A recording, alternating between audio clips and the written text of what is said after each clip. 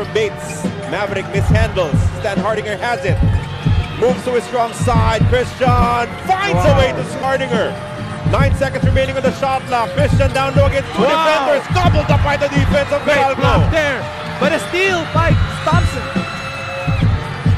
Scotty against Maliksi.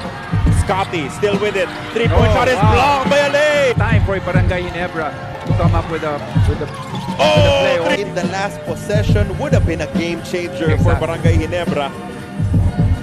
But with 12.1 seconds remaining, they need to get 2 looks at the basket. Stan Hardinger looking for Pringle. Three-point shot is good.